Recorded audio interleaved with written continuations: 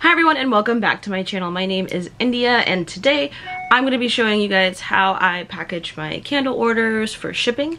So I'm just going to go through it and we're going to start at the top. So the first thing that I do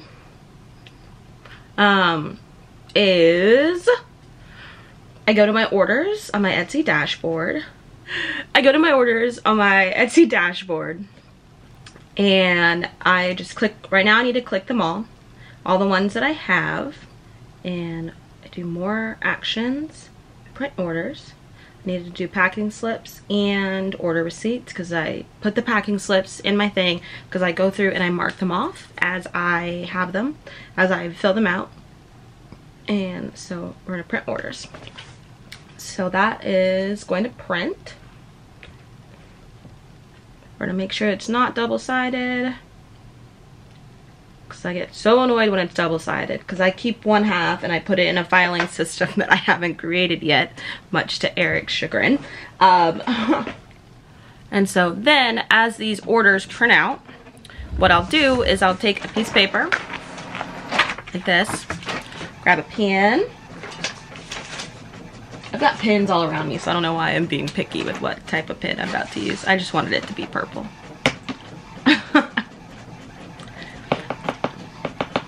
And I guess while that's printing, I could do that right here too. As I'll go through and I'll write down all of the candles that I need to pull. And of course their size, because right now I offer two sizes, 4 ounces and 8 ounces. 4-ounce candles and 8-ounce candles, of course, I'm thinking about making larger sizes. I really want to make larger sizes. I just don't know which type of jar I want to use, because I know some of you would like to see larger sizes. I would too. Dang, I got a lot of different candles to pull.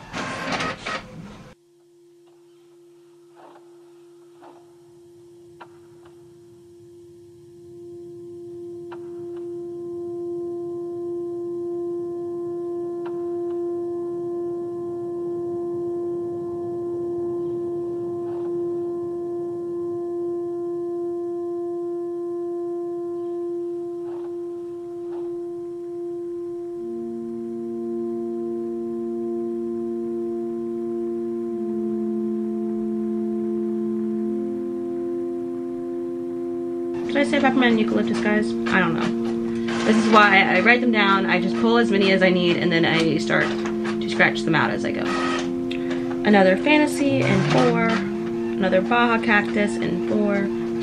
Spice cider chestnut wax melt. And honeysuckle melts.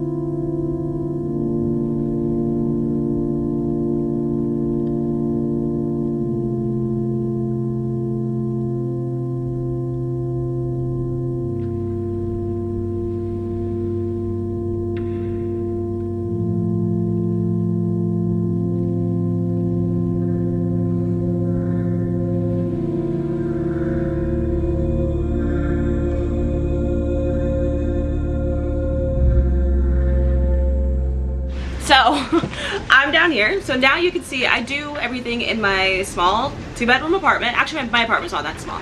That would be a lie. My apartment's not that small. But I do everything in my 2-bedroom apartment. So I don't have that much space. I don't know. So my whole like candle empire, I'm claiming it, is right here. Right? It's right here essentially, and then like a small section of my dining room table over there. And so it's like right on the other side of my kitchen, so you see like cookbooks and like my island and stuff. So but now we've got our list, and I have labeled a lot of these boxes with what candles are inside, because I don't just have shelving right now, but I will have shelving when we move into our new house. So I am also getting ready to move. So I will have shelving, which will make this a lot prettier and less cardboard boxy. But for right now, we have to, or I have to pull this whole list of candles, and I'll put them up top here. So that way then when I go through everybody's orders, I'll be able to just grab them without having to go through boxes and boxes and boxes all the time. Also, I've got a whole bunch of stuff because I just placed 2 huge orders. So I've got a whole bunch of wax and a whole bunch of glass everywhere. So I'm even more cram-packed than normal. But luckily I'll be getting some of these out the door thanks to you guys. And then we'll be able to go from there. Right? Right. Hold on to it. But let's do this. So fairly fair. Thank you. Let's at least put some of this wax up. We'll put that up there because that's where that goes.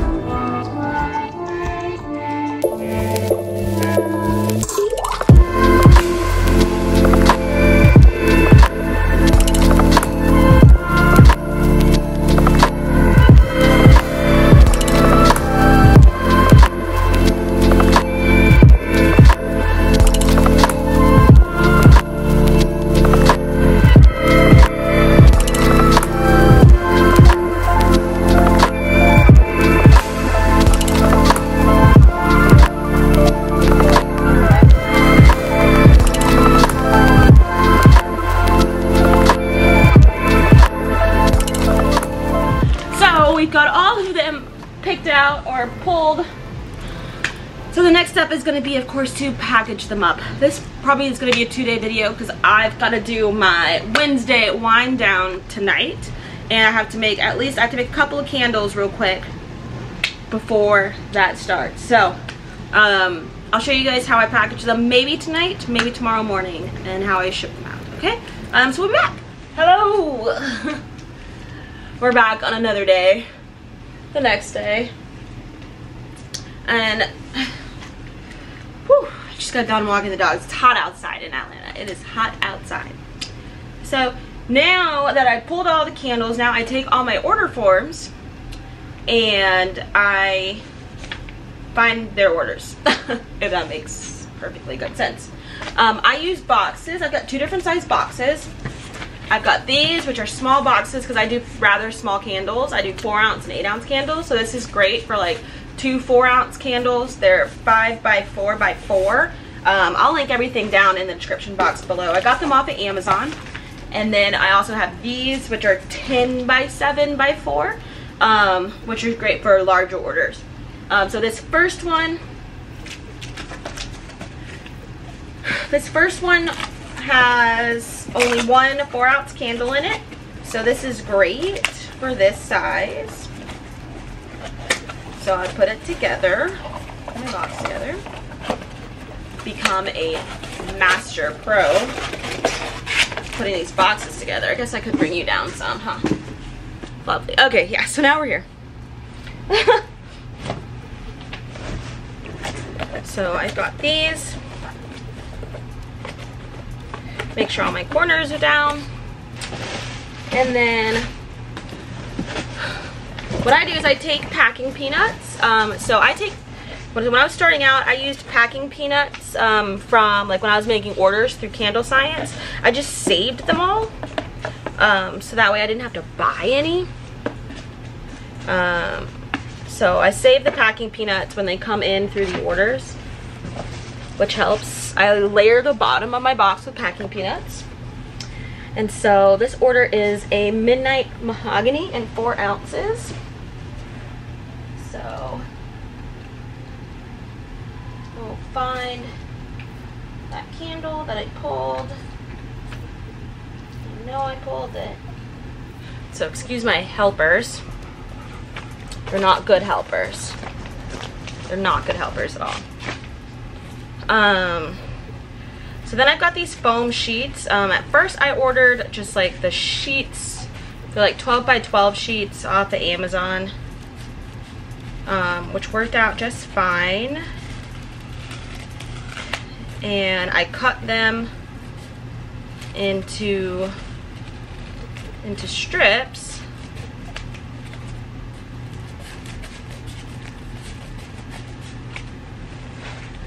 That allows me to then wrap the candle up to keep it nice and safe during transport.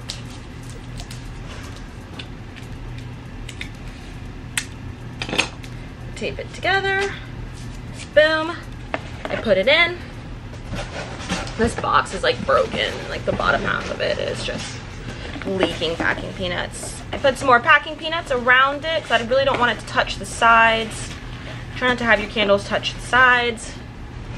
And on top, these are biodegradable packing peanuts, so they do decompose. This one is actually a gift for somebody. Oh, I've got 2 gifts.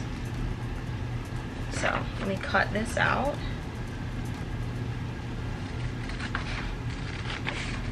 Hopefully I don't lose this. There we go. Don't lose that.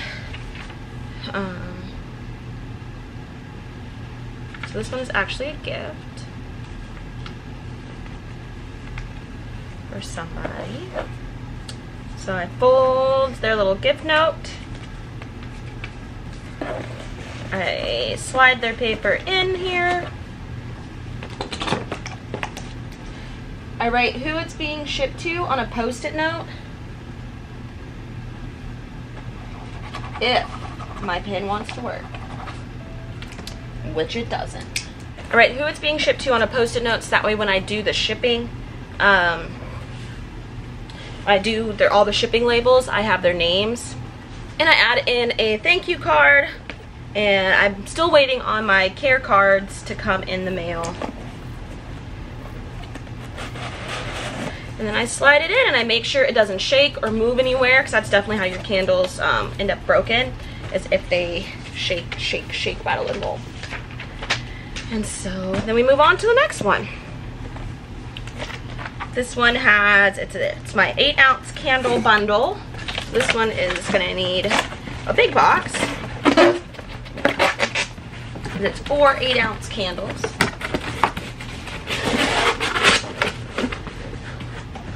Layer the bottom with packing peanuts.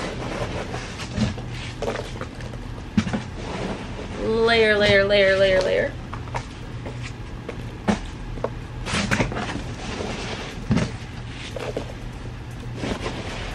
Bop the dog in the head. Normally I have like my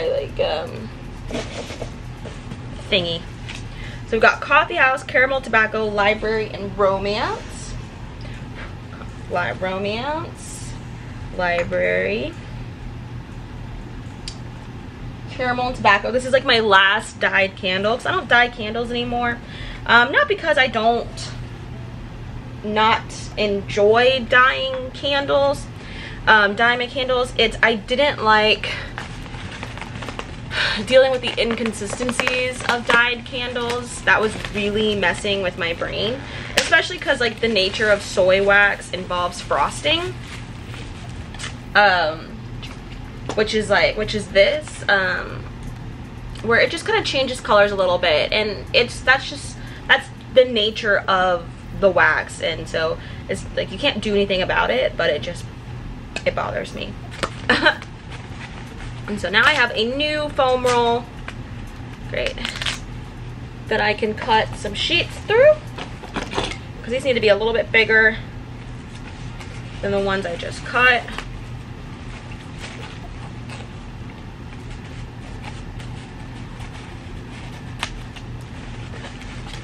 And so I like doing the 4-ounce candles because I feel like it's a good way to try some scents, especially if you don't know if you like them or anything like that. I feel like it's a good way to try them. It's a smaller. I don't know how long ago my battery died. I just looked up and it was dead. But before it dies again, the last thing that I do is I have these stickers, since they are just plain white corrugated boxes, and I put a sticker that has my logo on it on the top, so that way it just has, you know, a little extraness. But I'm gonna continue to pack up orders and find a new battery for my camera. Good, thanks. Okay, so my camera battery died and I don't know where my camera battery charger is right now. So now that I've got a lot of the orders packaged up, now it's time for me to do shipping. I like to use Pirate Ship personally. That is where I like to do things from. So I'm going to flip you around so you see all my stuff. So yeah, so this is Pirate Ship. You can import all your stuff directly from Etsy. I will show you more in just a moment. And so you go in and you've got your address. You can save packaging. You've got a whole bunch of different as I screwed up, you got a whole bunch of different ways to do it. So it's like I don't use flat rate boxes, so I use the Boxer Rigid. You can also use envelopes or padded envelopes, and then they also have the flat rate Priority Mail USPS boxes. These boxes are free to use, so if you don't want to pay for boxes, you can always get these flat rate boxes, the Priority Mail boxes. The only reason I don't use them is because they don't fit what I need enough, so it doesn't work out. And so then I use my kitchen scale that I use to measure, and I put my box down, use my kitchen scale, I take the weight, I put the weight in, I get rates, and then it tells me how much it's going to take to ship to where I'm going. I make sure my ship date is correct because USPS does not like it when you have the wrong ship date. And so then I just click buy label, and so so you can see it's going from there to there. And then once I'm done with making all of my labels, then I'll go back in and print labels. Okay, so now that I've got all of my shipping inputted in, now I'm going to go through Pirate Ship, and I am going to, I'm going to click all of the labels, I'm not left-handed, all the labels that I need to print, so that way then I can just do print 10 labels. And so I print mine on sticker paper. On sticker paper that I have from Online Labels. I have the standard white matte sticker paper that I was using for other purposes, so I already had it. So this is what I use currently. I am trying to get a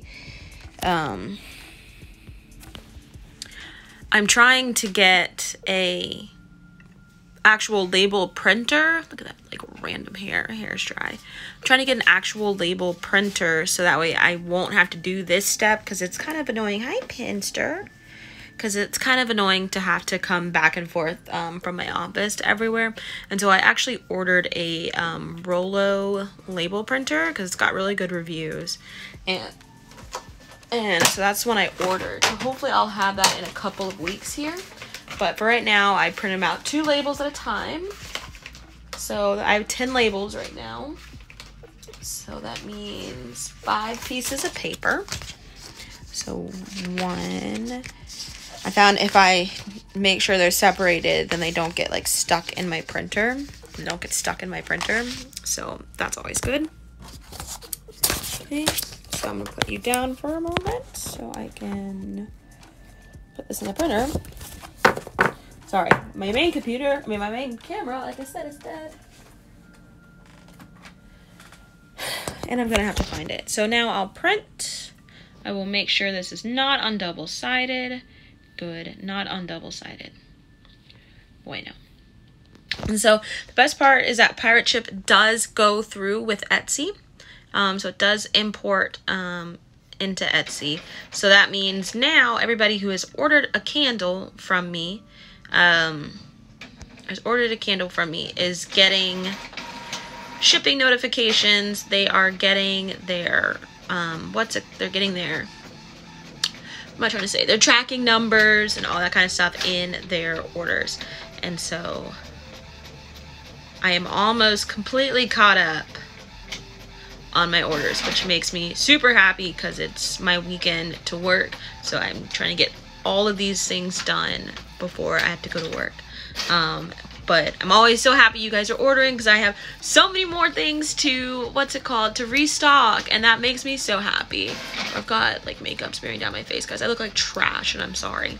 But it's studio vlog, but that is studio, right?